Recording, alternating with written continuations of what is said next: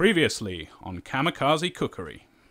Yeah, what about Nigella Lawson? Right, all of her recipes look and sound lovely, but I've never actually heard of anybody who can actually successfully make them. They know how to do them. Average Joe public doesn't know how to do them, so they don't stand a chance. So what we need really, in order to test this, would be some normal people. Anybody know any normal people? Unlike the others, I already had a normal person in mind. Indexed your role-playing book. Who indexes their role-playing books?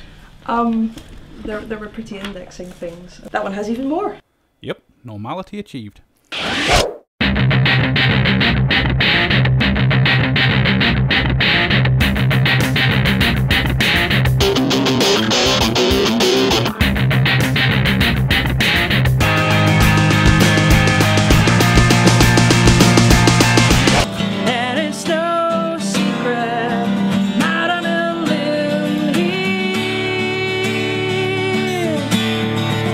Morag is a gay singer-songwriter, role-playing geek.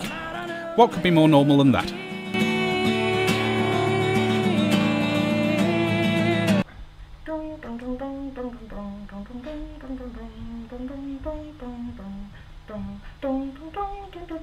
Sorry. Having chosen my normal person, I had a pretty good idea what celebrity chef she'd like. There are no pictures of her eating in here. I'm very upset. Surely there are. No, there's no mouth shots or close-ups of, I don't know, stuff. I thought there would be more lesbian content. I'm disappointed. Nigella Lawson is the interestingly named, ultra-posh daughter of Tory Cabinet Minister Nigel Lawson. She is best known for making beautiful-looking recipes, then eating them in a pornographic manner. She then takes these and puts them in a recipe book, which is completely impossible to follow. They're impossible to follow. Oh yes, completely impossible.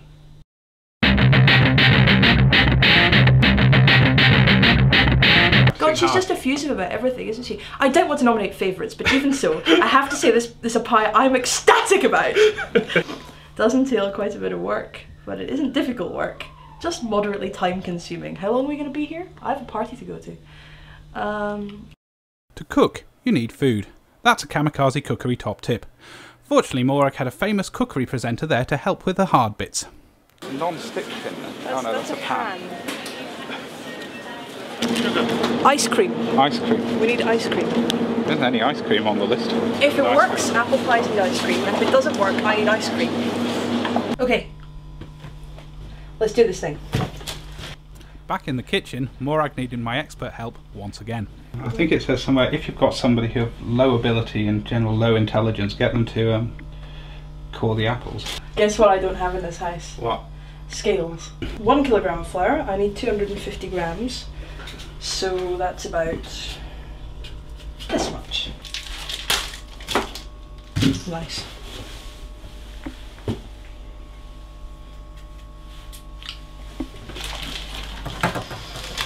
Make the paste. Wait a minute. Make the pastry in a food processor as normal. Okay, I can see this one's going to go well. Now in the book, Nigella says that you don't need a food processor. However, in this recipe, she didn't tell us how to make pastry without one. So, I'm sure you'll be thrilled to hear, we improvised. What are you meant to be doing there? Supposed to be pulsing the flour into crumbs? Yeah. Fuck off. Meanwhile, my task had changed to peeling more apples. It's looking like peeling the apples is going to take as long as the rest of the recipe combined. Oh, it tells you how many apples. How many God apples? God bless Nigella. About 3 large Bramleys. Although it was 3.5, I think, but we're making it in a smaller bowl, so 3 will be fine. And about 10 coxes. I don't know if we're going to get. You said coxes. Yes, very good. Oh bollocks! I messed this one up. So I haven't messed it up in a terribly exciting way. I just shit. Oh, there we go. Now that was more exciting. Did you hurt yourself? No. Oh bollocks! Boring. Nowhere does it tell you how much water to add. Alex! Yeah, what? Nowhere does it tell you how much water to add. Well, add as much as seems sensible. That's what she means. Well, at least the pastry making was going well.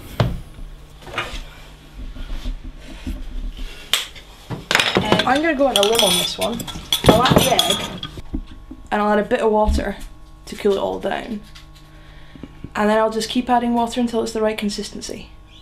The right consistency being sandy porridge. Sandy porridge.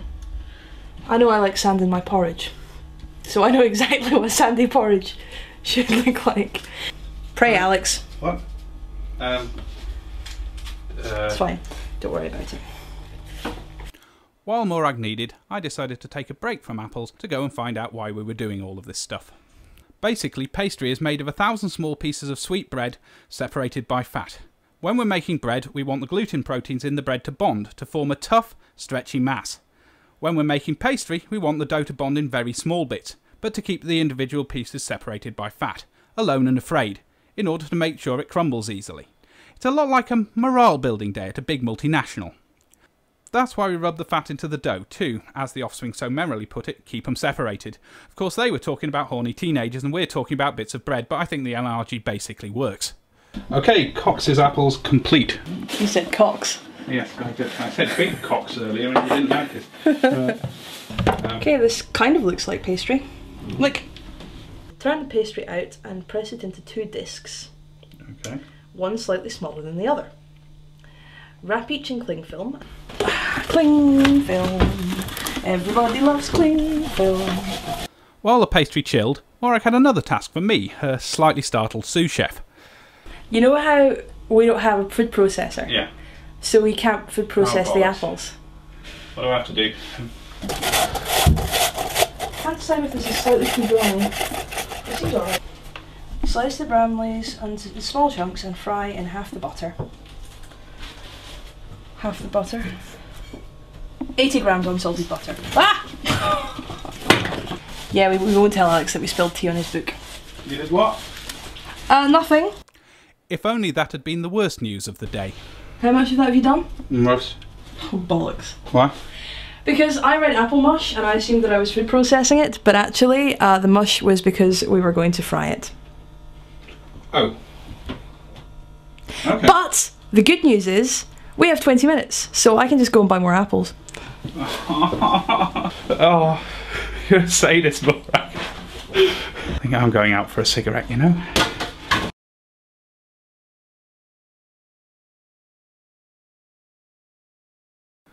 I had tons of apples to peel to make up time. Fortunately, after about 5 minutes, Morag's uncaring front folded like Superman on laundry day. Much as I want to maintain the fiction that I then made you peel more apples, let's keep it a fiction. This really is an awful lot of apples. Morag seemed to be doing surprisingly well on this one, so I decided to quiz her to check that we hadn't accidentally got a competent chef on our challenge. I never cook. I haven't cooked since I was 13 and doing a guide badge. I made a chicken stir fry, or rather my mother made a chicken stir fry and I pretended it was me. I was in the kitchen at the time. So what are you doing now? Well, I'm putting flour down so the pastry doesn't stick. Wait a minute. I don't see that in the recipe. Well, I have a small, infinitesimal amount of knowledge of these things, you know, bakers are always covered in flour. Yeah, Nigella didn't mention to do this, actually, as it happens. I don't own a rolling pin, so more innovation. A bottle of wine. Let's have a look here. 2006. Morag rolled out the dough. We lined the tin and something like a pie began to form. Smells quite nice, actually. Roll out the smaller disc of pastry to form the top. Lay over the pie and curl the edges inwards, crimping them to seal. Now I think I have remembered what crimping is. It's a type of dance they had on the Mighty Boosh. Right. Now that thing you're doing with the bottle and holding the pastry on it, that's well, I wouldn't have thought to do that. I'd have just kind of picked it up in an unwieldy lump. Okay, cuppa. That would be lovely, thank you. Oh, very nice. Okay. Pie, pie, pie, pie, pie, pie, pie, pie, pie. I forgot you like that. Pie. Go. Go, go, go. Oh, yeah, it's nice. Sounds nice, doesn't Holding it? together nice. That big enough for you? Yep.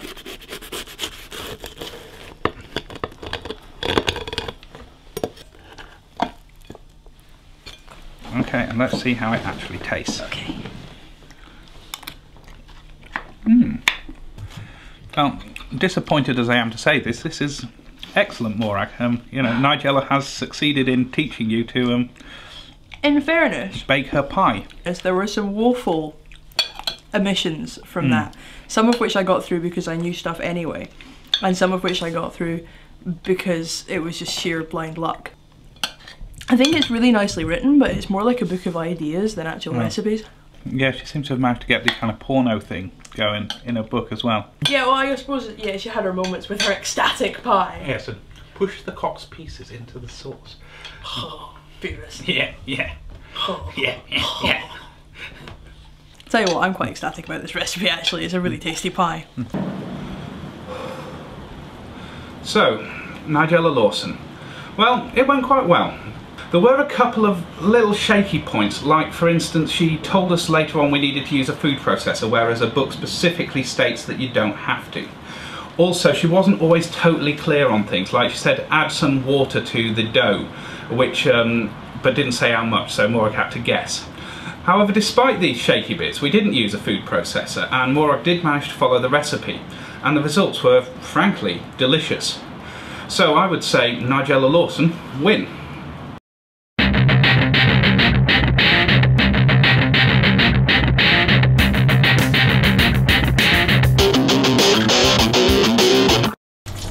It melted the meat thermometer. I can't tell if it's done or not, because it's melted the thermometer.